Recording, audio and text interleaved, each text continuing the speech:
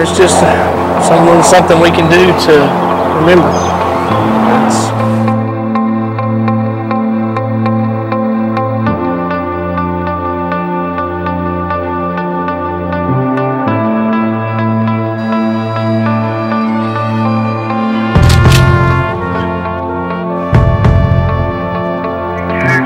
Deputy Bubba Kennedy is 1022.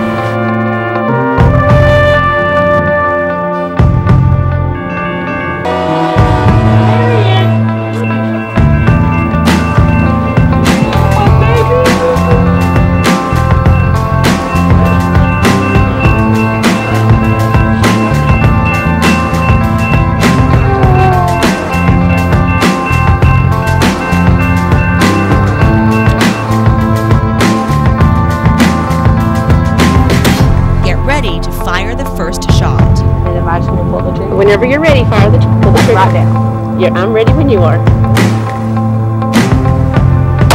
Again, I fire, and again, the shot is almost spot on.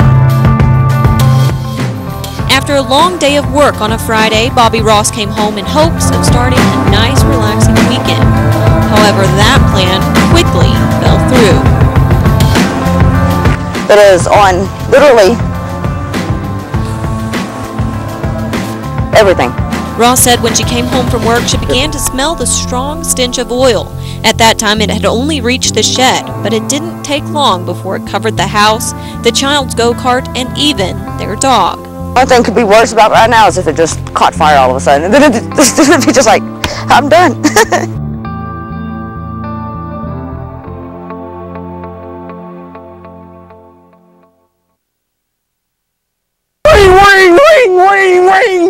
That was the scene yesterday in Midland, Odessa, Texas. I'm telling you right now, it got wild. And wild it was. Charles Terry, owner of a roofing company, says this is the worst wind damage he has seen in a long while. It was a calamity of flying asphalt and composition shingles and metal roofs and you name it. Many West Texans are cleaning up after strong winds swept through the Permian Basin. This roof will cost the owner over $700,000. And this is a small building. Ironically, this building belongs to the Farmers Insurance Group.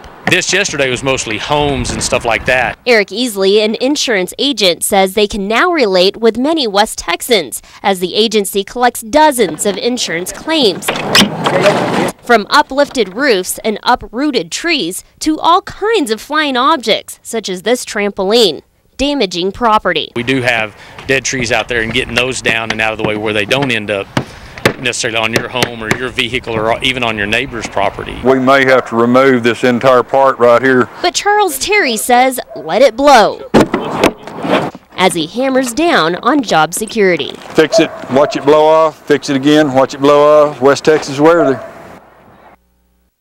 Our city is run by the sun. All harvesting enough energy to run a city twice the size.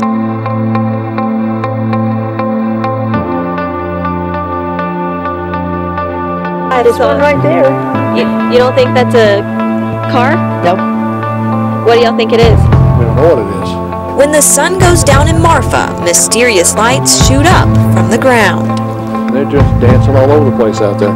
To try and make sense of these bizarre lights, You can rotate this to make it a little more in focus.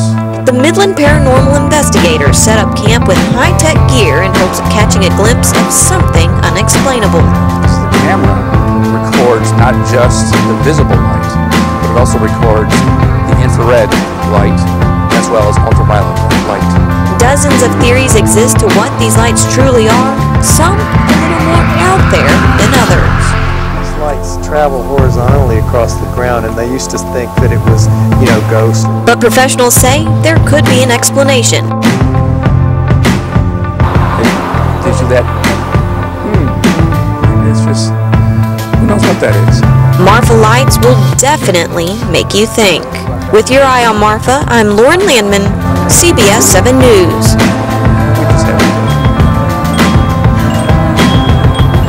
They are back where they started, mourning the loss of the teenager they've been desperately searching for. I feel like we all failed because we promised to bring her home.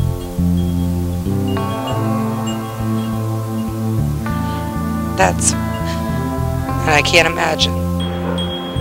Even children, some who weren't even born when Haley went missing, came to pay their respects. Just hug your kids extra close today. Be grateful you got them.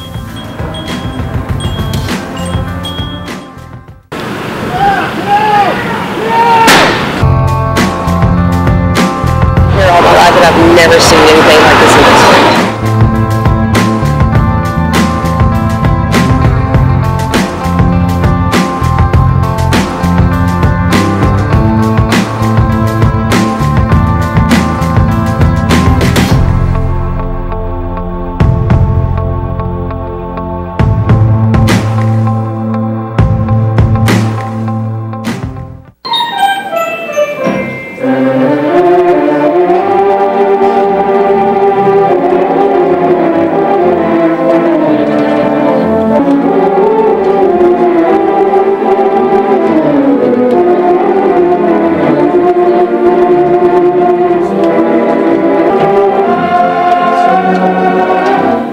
The El Paso Community Foundation restored this theater 7 years ago, and it had originally been a movie house.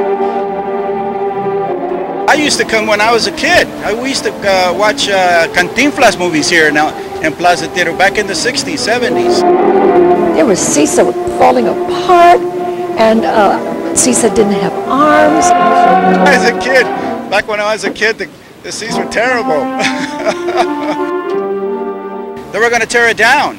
And in fact, Rita Moreno came out and helped the foundation to save the Plaza Theater.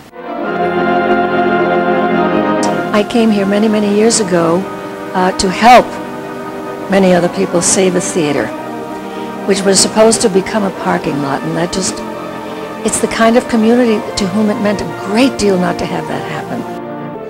Welcome to the Plaza Theater. Enjoy the show. There are very few film festivals dedicated to classic film. We're showing classic films and instant classic films, and we're showing independent local filmmakers, and we've got concerts from local original musicians.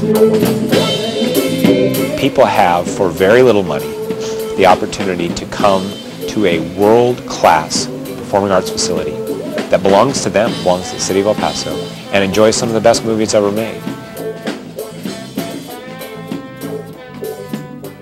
There is a magic to sitting in a room with 2,000 other people and laughing when you're supposed to laugh and crying when you're supposed to cry, and having a real community experience that bonds you with your neighbor.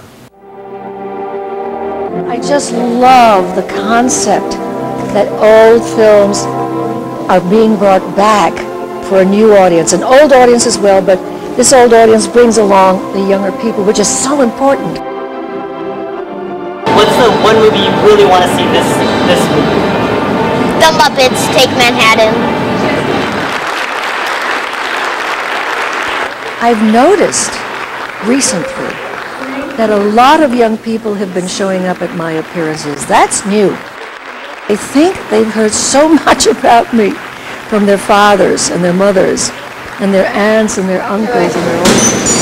Enjoy. Well, I would say my parents, my grandparents all like these movies, so they bring me here. I enjoy them as well.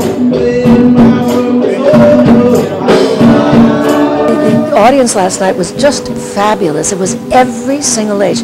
There were some very old people there. There were some middle-aged people. There were some people in their teens and their 20s. And then there were very young people.